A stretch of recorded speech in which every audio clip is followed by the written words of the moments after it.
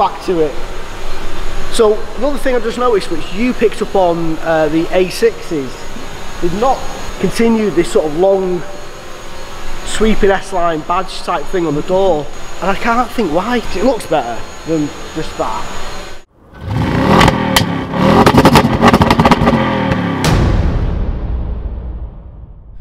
So as I mentioned before, this is the 3 litre TDI 286 PS engine, 0 to 62 6.2 seconds, pretty impressive.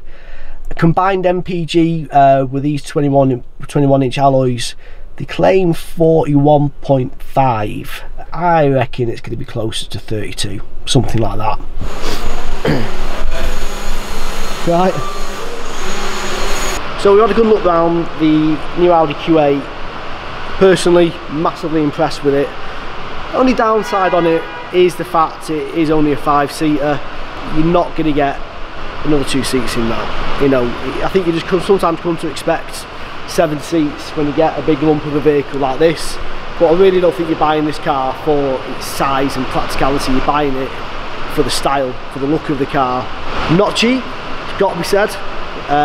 What do you reckon this car costs with all these options on it? So I've gone through all the cost options on this car. There's quite a few of them, some of them a couple of grand a piece.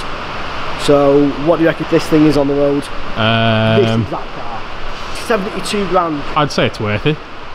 All day long. Yeah, it's so nice. All day long. If you want to see more of this car, if there's anything on this car we've not shown you, you want to know about it, drop us a comment below, let us know what that is, and I will happily come back, get this car again, and do that video.